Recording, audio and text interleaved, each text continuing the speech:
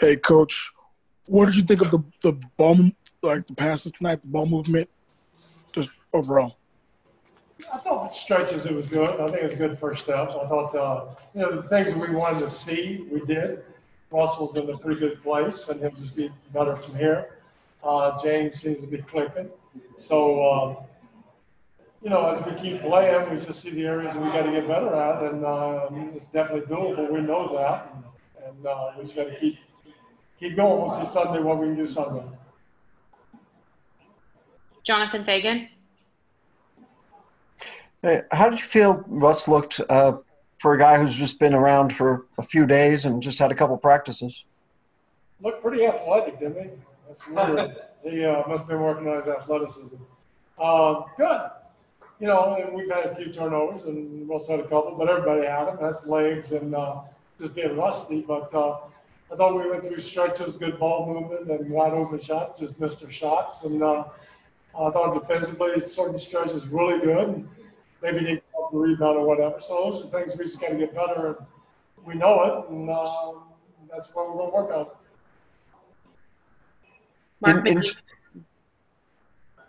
Go ahead, Tracy. I'm good. Mark Medina. Hey, Mike. Mark, what's up? Hey, what was it like coaching with the mask on the side? Good. The referees can't tell who what I'm saying. That's good. It's good. I mean, it's. I think it's important. I think it's important to, Houston right now, as a lot of the countries, should be masked up, and we do it for Houston. We do it for you, and I do it for my players, and I do it for my coaches, and I just feel like it's a thing to do right now where we are as country-wise. Michael Shapiro. Hey, Coach. How do you think that Eric Gordon looked tonight, and what do you think will ultimately be one of the deciding factors between him or Daniel House in the starting lineup once we get regular season games started? We don't have a deciding factor. We're starting Eric, so that factor is that's how we're going to go, and it doesn't really matter. I mean, we have 30 minutes, whether it starts or whether it doesn't. He's younger, so he can play 30 minutes within a 36-minute game, because if you don't start, you lose those minutes that you're resting for no reason. Eric, we need him to be able to start for that reason, and also to bring him out so he's fresh when he gets back in with Russell. That's a different reason, but it doesn't really matter. And how do you think Eric looked tonight? But, I mean, he's getting his legs. He didn't make a lot of shots, but Eric's going to be good. Mark Berman. Mike, did anything about what Russ was able to do tonight surprise you in any way? No, he did that the very first practice.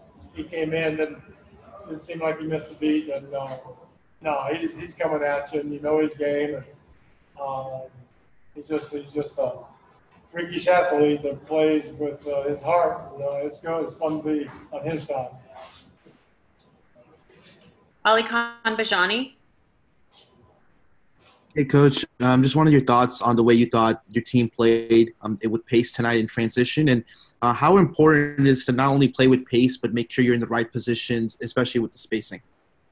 Well, that's the whole key, and be able to create room for James and Russell, and know when to move, when not to move, and that's the feel that you have to have. We keep talking about and working on it. I thought it was good. I thought some of our ball movement was really good. Didn't end up maybe making a shot sometimes. A little deflating, but I think overall it was, like I said, a good start. Maybe a couple too many turnovers in the first half, but when we played, it was good.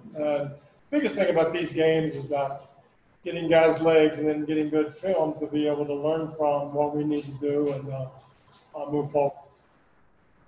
Jonathan Fagan. Mike, was Damari Carroll available for you tonight? Who?